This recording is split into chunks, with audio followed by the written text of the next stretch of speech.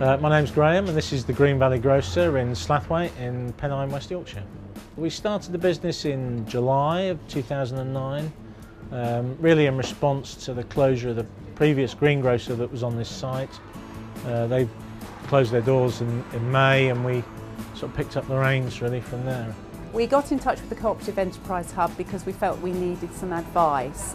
We were all quite new to this and we thought that we would benefit from talking to people who are experts in the field. And also to learn about the mechanics and legalities of doing a community share issue, which we used to raise finance to set the business up. The process was very simple. We just went online, filled in a form and somebody got in touch with us.